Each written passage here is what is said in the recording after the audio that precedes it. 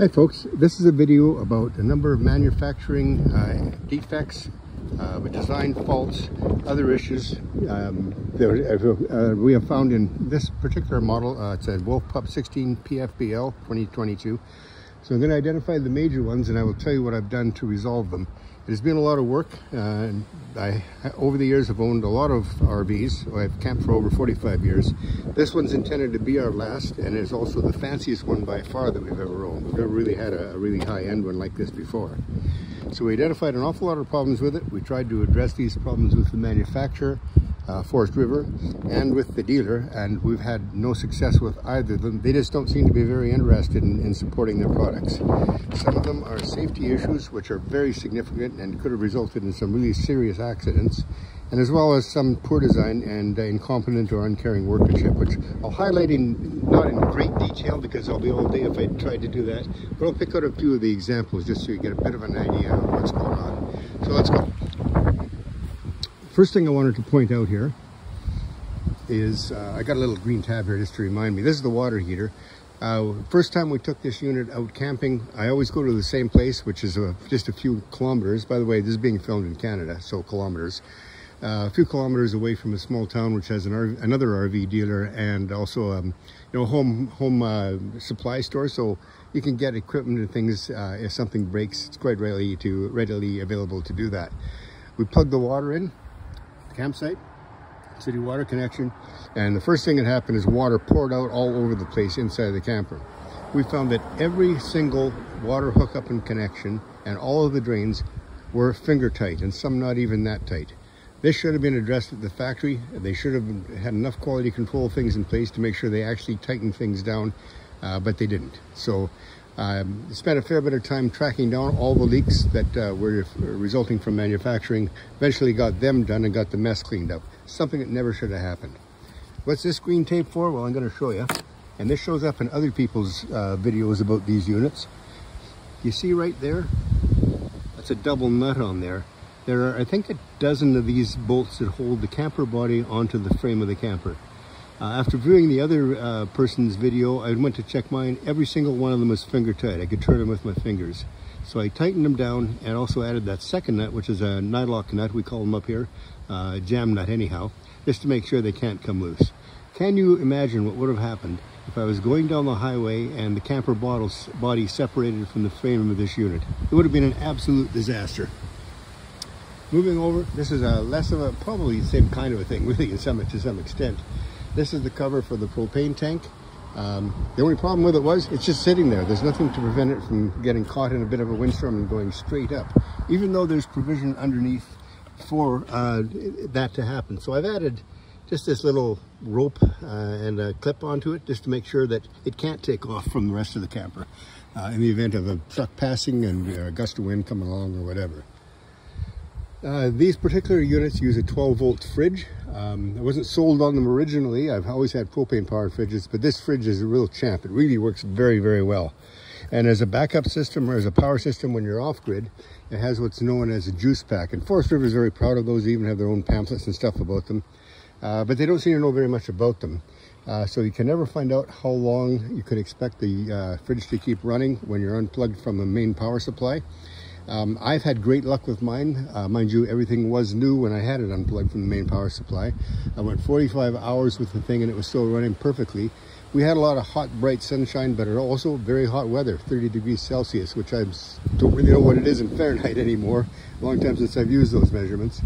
One issue I have with them though, up here in Western Canada, we have very, very cold winters. And as a consequence, I don't leave the battery, never have left the battery in the RV. That leaves the question of what's going on with the solar panels up there. And so I called Forest River. They had absolutely no clue. Didn't have a clue in a shoe as to how those things worked.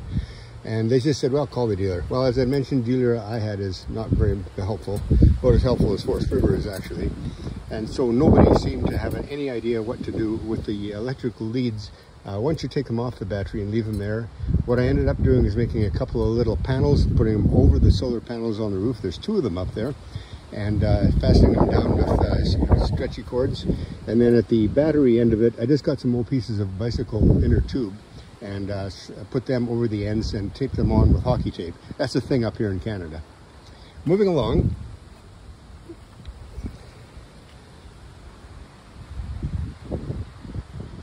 Okay, we're going to look at just a couple of things here.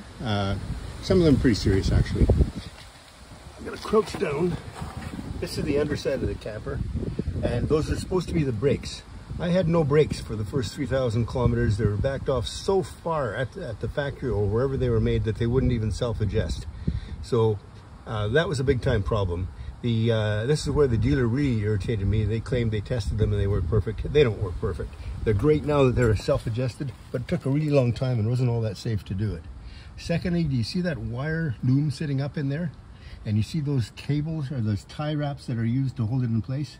Those tie wraps were not on there. That cable was dangling just a couple of inches from the ground. It could have been torn off any time as I went over things on the highway, which, you know, inevitably you're going to do.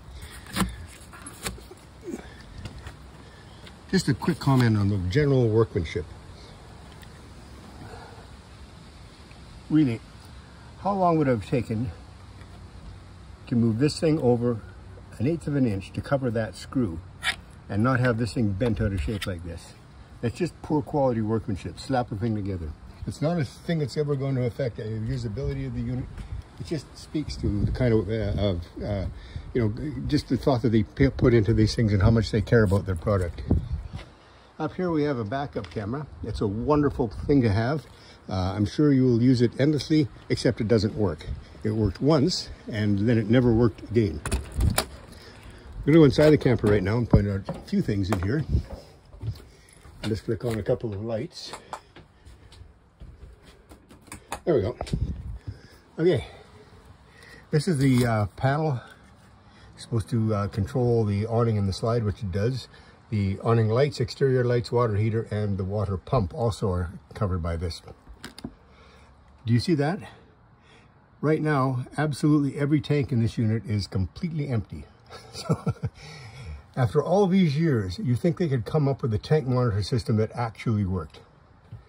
Here, we have a corner which, as you can see, is rounded off. It used to make a very nice square, like a point, and it was extremely sharp in the edge there. You wouldn't think too much about that until you get up to have a drink of water in the middle of the night and walk right into it and catch it in the middle of your forehead. You'll never guess how that happened. But that is a very, very dangerous thing to have happen. And it takes just a couple of minutes to think about rounding the corner off to make it a little bit safer for users. This is the radio that comes with it. It's, I believe, a driven unit. The only way you're going to pick up an AM or FM station is if you are parked right beside the AM or FM station. And it frequently requires a reset. That's this tiny little dot right here. You stick a hairpin or something in there to reset the whole system. Otherwise, it doesn't work. When I talked to the dealer, a warranty person about this, she said, oh, none of them work. Just do what I did, buy a boombox. Yeah, that's why I spent half a year's salary on this unit, so I can go buy a boombox. Isn't it crazy? Okay, we're going to sit back here for a couple of minutes and pick up one major thing. This is the slide. As you can see, I've got a bunch of stuff brought out of it right now because there are things underneath the slide part that I want to show you after. When that slide is brought in all the way, it comes to a space right about here. So you can't really get by it to see into the back corner. The problem is these doors here flop open. If you hit a bump or something, they will open up on you. And that is a real problem because when they're open and you can't see them from the door, you're bringing the slide out. These doors, if open, will hook on the inside edge of this slide, right in there. And that will immediately cause the slide motor to kick out, and it also will bend the hinges on the door, and you'll have to replace them. And that is not a very good situation to have. I think probably hinging them on the other side would have been a better solution at the factory, but they didn't do that. But anyway, that is a bit of an issue, and one that you need to be aware of, because if you've got a unit like this, that's going to happen to you, absolutely no doubt. Here's a couple other things. First time somebody excuse me, sat on the bench behind the slide, they just kept right on going. And the reason they kept right on going is a couple-fold. First off, that support beam didn't exist at the time, and there was one screw partly into the wall holding that structural beam in place, and that's the one that holds the seat. That's the seat portion right there, and prevents you from continuing on into the bottom. Additionally, at this end, there was a screw coming in from the side, like there, and it was engaged at the very most 1/8 of an inch to 3/16 of an inch. So really absolutely no support for that beam. Very poor installation job to slap it together and get it out the door. And as I say, the first person who sat on this thing just kept right on going and ended up down there. As you can see, I've added a lot of additional screws to it, found structural members everywhere, added that piece to it so that something's holding it up, and that works a lot better. Additionally, all of these panels, I mean, how hard is it to cut something square? Apparently, in Indiana, it's very hard to cut something square because none of the panels that cover these things are cut square. Consequence that they do not sit level, they do not match properly, and so I've had to add little inserts here, there, and everywhere just to get them to line up. Another thing that is an issue, well, let's come down here for a second now. These are the drawers. There's one under each. You can see the other one there. I pulled this one out so you can see. Those are the guides for the drawers. So the drawers go in, pull back out again. Those keep them nice and straight. The only problem was they were both lying beside the drawers because they were held in by one staple at each end. I've glued them back in there and countersunk and put some screws in there just to give them the additional support they need to stay in place. Otherwise, it would just be an endless problem. I also want to point out the USB ports. I have another video called Upgrades, Wolf Pup 16PFBL Upgrades, which talks about some of the things that you can do, and I'll just briefly mention this one here. This particular USB port, if you plug something into it, the lights in the camper would flicker. And so that's obviously not a good thing to have happen, so I replaced it. But really, there's a design issue with this as well. It's over in a corner by itself. It's of very little use to anybody unless you happen to be sitting in that corner. It would have been much better served to be under the center of that window where everybody at the table would be able to use it. Additionally, on the USB ports, here's the other one. That's beside the bed. That one heated up so hot I thought it was going to catch fire, so I had to replace it as well. And as I noted in my other video, for some reason the USB port there but not there. Why not put one on each side? This is a queen size bed. There's going to be 2 people in it most of the time. They both need a USB port. I mean, what the heck, you know? So anyway, that's a highlight of a number of things that I have found as problems with it. The most dangerous ones, of course, being the lack of brakes from the factory. And secondly, the loose bolts on the body, which could have resulted in a complete disaster very, very quickly. So that's what I've covered off. I've tried to work with Forest River and with the dealership. Neither of them have been particularly useful. In fact, neither of them have been useful at all. Forest River's responses to the emails I've sent to their helpline really amount to, sorry you're having trouble with your camper, have a nice day. And the dealer, I don't even want to talk to them anymore. I've gone the political route and contacted our MLA, or rather our MP, that's a federal government representative here in Canada, Canadian Standards Association, because their label is on the old USB ports, and there's an international certification agency for electronics. None of them are really interested in doing much following up on this thing here. I have no idea how these things get over the border, but somehow they continue to do so.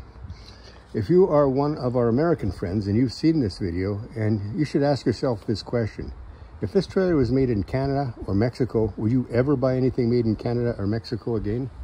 Our economies all depend on quality products, international sales and trade, and the knowledge that manufacturers will stand behind their warranties. If you're an American viewer, I suggest that you send the link to this video to your congressmen, senators, both state and federal, and to the governor of Indiana, whose state these are made in, and the quality and really reputation is really something that is called into question with these things. I mean, honestly, I have a great made in the USA GMC truck. There's never been a problem in the 6 years that I've had that vehicle. It's outstanding. This trailer is my latest purchase, and it has me worrying about future items that I see with a made in USA label or the stars and stripes on them, and that shouldn't be the case. I know other people have these issues too. I've talked to other people. These things cost a lot of money, and this really needs to be addressed. If you buy a toaster at Walmart, yes, we have them here too, and it didn't work, you would take it to Walmart and they'd replace it, or at least address it. But not Forest River. They don't seem very willing to look after these things at all. So please take a look at my other video, the Wolf Pup 16PFBL upgrades and improvements. It shows a lot of things that I have added to this unit that probably should have been there in the first place, and will give you an awful lot better use out of it. This is a good unit now that all these issues are resolved. I'm very happy with it, but it just should not have had to deal with these issues, and especially the safety concerns. That's very disturbing. Talk to you later. Thanks for watching.